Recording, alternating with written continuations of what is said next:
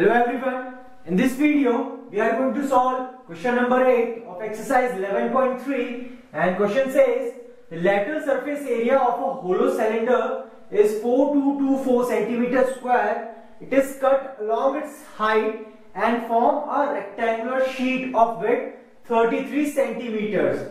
You have to find the perimeter of a rectangular sheet. It is given that you have a hollow cylinder and when it is cut along its height and opened,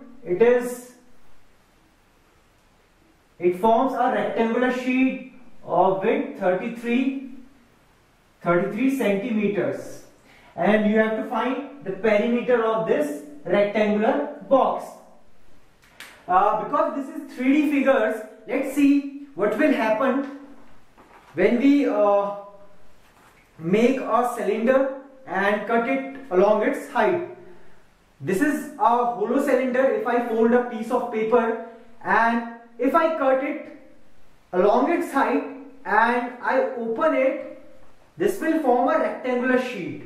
And one thing is clear, the curved surface area, which is this curved surface area, should be equals to the area of this rectangular sheet. So in this question we are saying the curved surface area of this cylinder, which is curved surface area of the cylinder, should be equals to the area of the rectangle. And we know that the curved surface area of the cylinder is 2 pi r multiplied by h, and this is equals to length into breadth. And in this case the curved surface area is already given as 4224 centimeters square. So in place of this we can write 4224, and length you have to find for the rectangle, and width is given as 33 centimeters. So from here we can find the length of the rectangular sheet. This can be 11 3 times, this is 11 3 times, this is 8 times, and this is 4 times.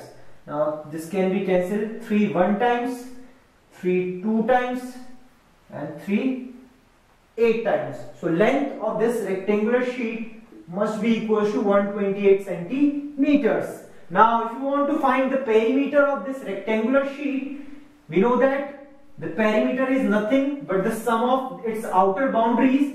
So we can simply add this breadth plus this breadth and this length plus this length. Or either you can use the formula for the perimeter of a rectangle, which is equals to twice length plus breadth.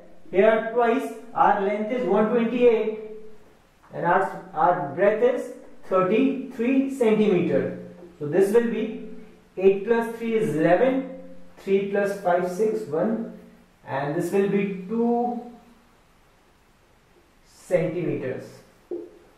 So the perimeter of the rectangle so formed should be equal to 322 centimeters.